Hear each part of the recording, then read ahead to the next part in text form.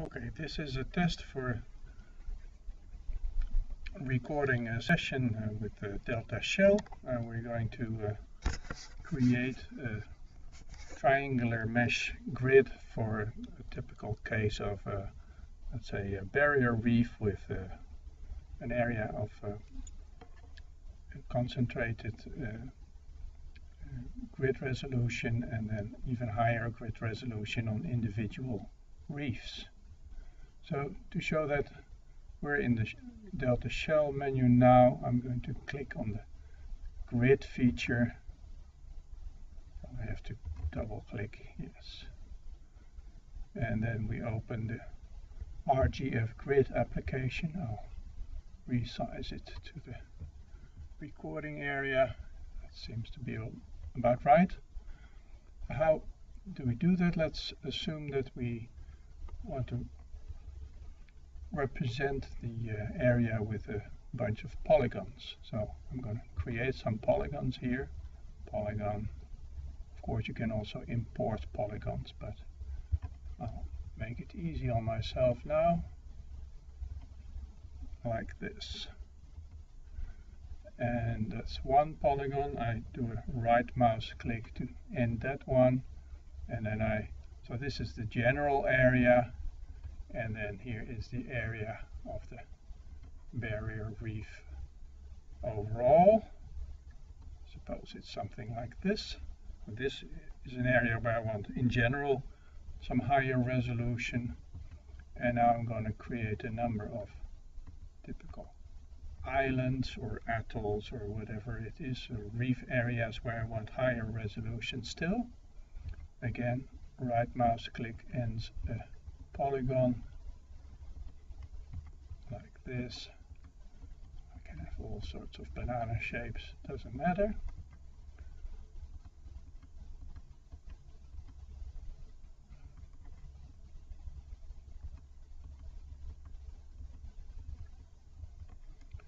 Okay, but you can imagine that you could also import this from some land boundary files or so. I will save these polygons because sometimes I do something stupid and then I lose what I've done, so I save my polygons here in a place where I last was doing some things, and it is the barrier demo polygon. Now what I'm going to do is for each of these polygons I'm going to set the resolution along that polygon. I do that as follows. I go edit polygon, edit polygon, select is where I want to go. Select. So first I take this one, the outer one, and now it's a bit iffy, but what I do is I go edit polygon, refine equidistance, then I double click here, but for some reason I still have to click this one, and now I do the magic touch P. I just press P and then I can say here what my resolution is. It's 200 meter, and you see I got this regularly spaced grid along that polygon now. And don't forget, at the end you have to do a return, and then you see things turn purple and it has actually done it. Now then I go, let's see, no, that's not what I want to do. I go edit polygon, select,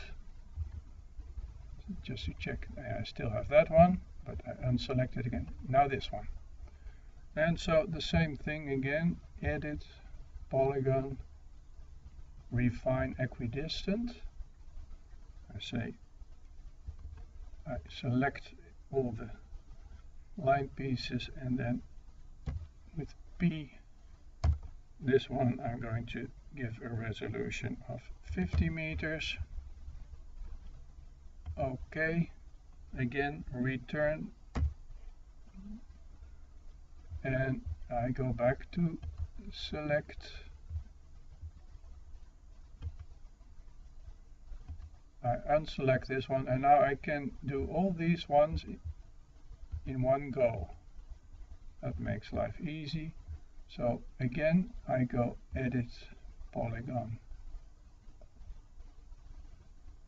refine equidistant.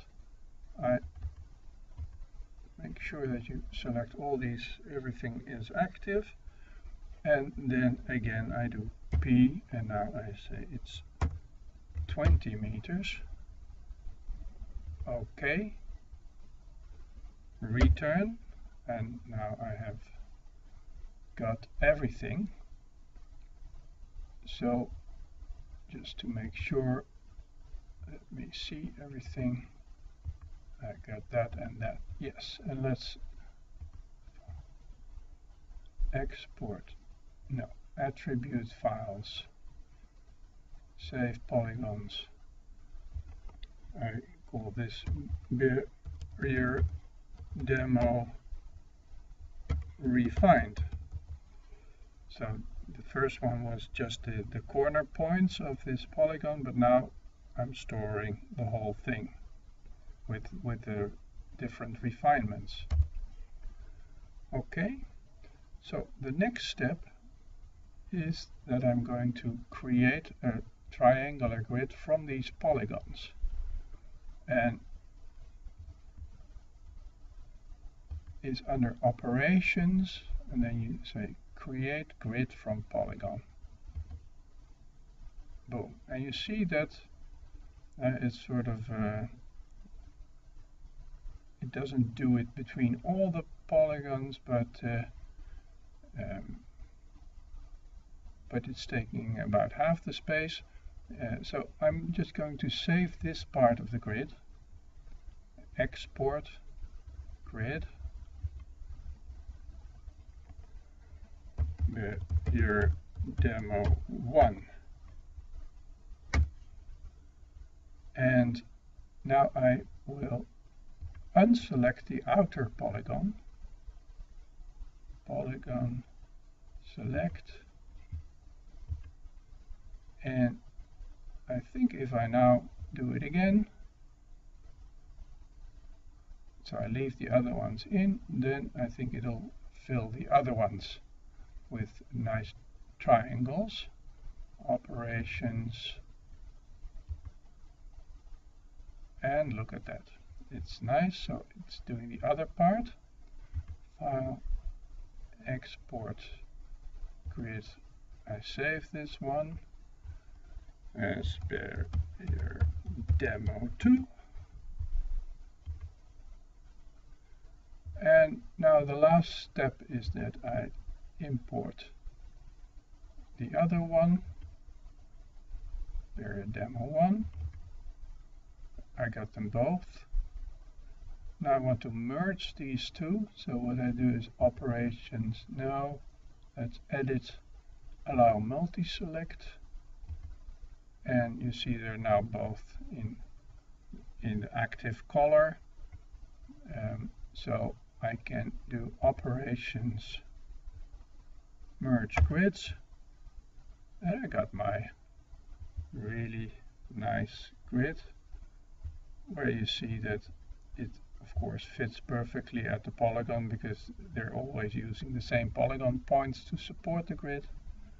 You see that this option gives you very regular grids that are, I'm pretty sure, pretty orthogonal, and so I'm happy. I'm going to save that grid, export grid, and now I just call this barrier demo. And if I, one final check, have I really got everything? I delete everything.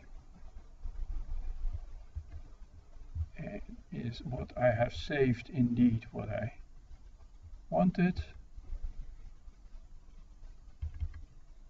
Yes, it is. Okay, that's it.